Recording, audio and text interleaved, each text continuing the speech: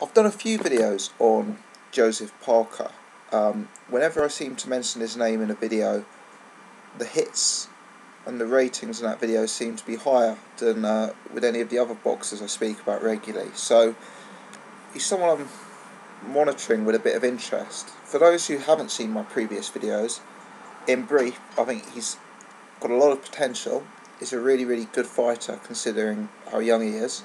Has been in with a fairly decent level of opposition, and he's one I see for the future.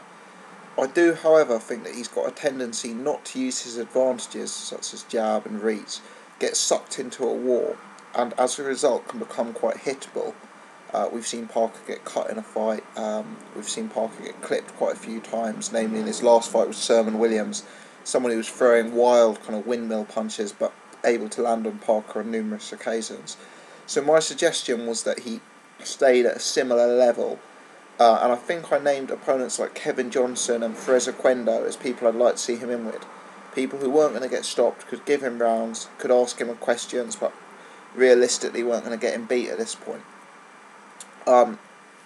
It's been reported on Boxing Scene that Parker's next fight will be December the 6th, and that he is in talks with Vinny Maddalone about a fight for that date. Now, I guess realistically, December the 6th is about 6 weeks away from where we are now. You wouldn't really be able to get a superstar opponent.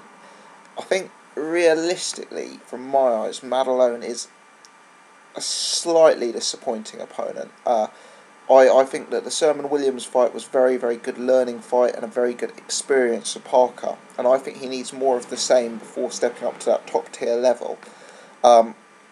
Vinny Maddalone is someone who at times has been exposed by classy heavyweights, bigger punchers, as someone you can take out. For example, the likes of Tyson Fury, Evander Holyfield, Thomas Adamek, Dennis Boystov, John Mark Mormek. When he steps up to any sort of competitive level, he seems to lose, and he's been knocked out a few times. It's doubtful that he'd be able to go the distance with someone of Parker's ability.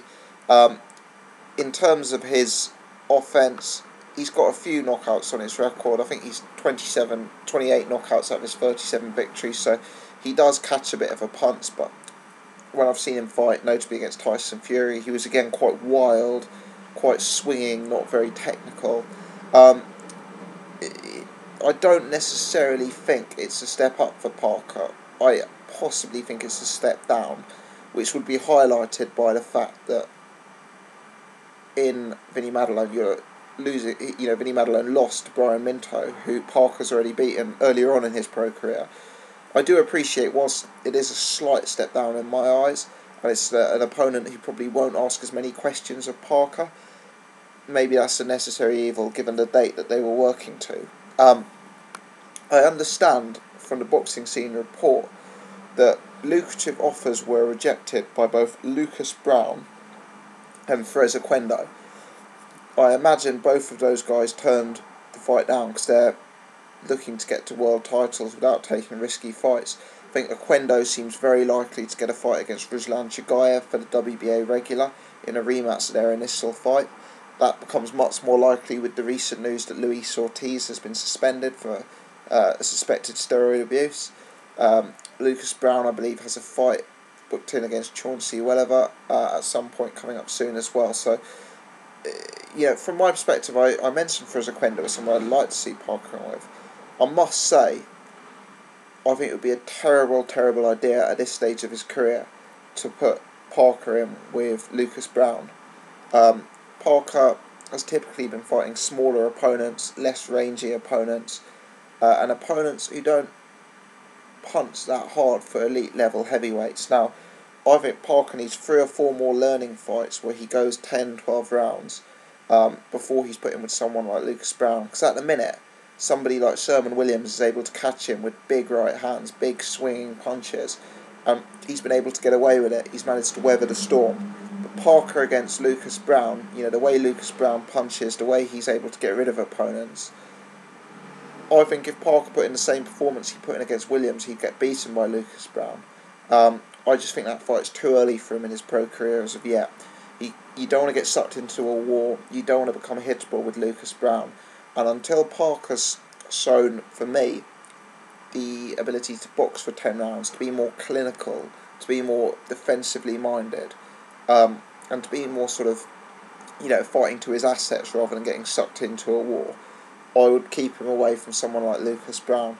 I think they had the right idea with for Oquendo. I imagine Vinny Maddalone is the best of what's available given the late notice. But yeah, seriously, I'd say have a think twice about Lucas. I'm interested to hear people's thoughts on Vinny Maddalone. How do you see the fight going? Early prediction will be a Parker stoppage. Maddalone's been stopped by a number of boxers who have gone on to be top 10, or are already respected top 10 fighters. I think if Joseph Parker has got serious ambitions, he'll dispose of Vinny Maddalone. And as I say, Parker's already beaten Brian Minto, who got rid of the guy. So, yeah, interesting. Interested to hear people's thoughts as always.